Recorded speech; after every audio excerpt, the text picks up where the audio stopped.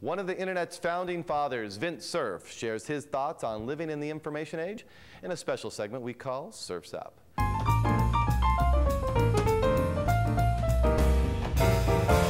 Today, the Surf's Up on design.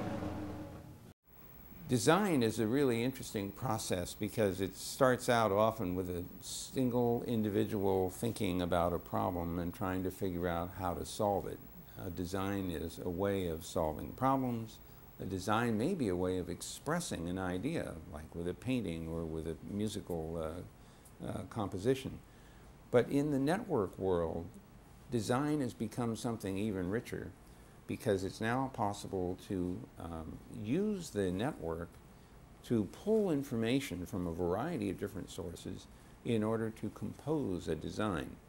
And that design work may actually be done by groups of people interacting with each other, analyzing the various aspects of the design and how it solves the problem, or the design and how it expresses an idea. So in this networked world, we've got computing tools that actually help us do design. You hear about computer-aided design or CAD or CAD. That is becoming a very, very natural way in which to perform design. Now we have the ability to do computations to help us figure out whether our designs actually solve the problem that we're trying to work on. Over time, as we get more and more powerful computers and more information on the network that's available in computer manipulable form, we may have computers becoming partners with us, not just fancy pencils, but actually devices that help us think through the solution to a problem, maybe look at variations and alternatives, or look at extreme conditions that we can subject our design to see whether or not it actually holds up.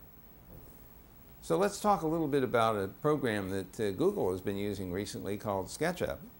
It's been used in one respect to place objects, three-dimensional objects, into three-dimensional space on the surface of the Earth so that we can superimpose on top of our images of the Earth buildings or other constructions that people can now actually visit.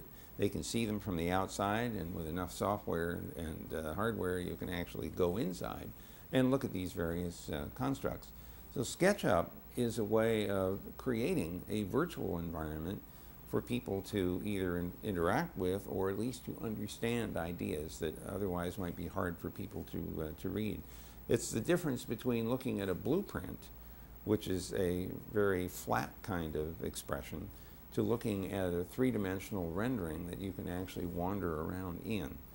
As time goes on, I expect we'll see richer and richer SketchUp-like environments so that you can create not only the framework of buildings, for example, but the things that are inside, maybe even objects that you can move from one place to another.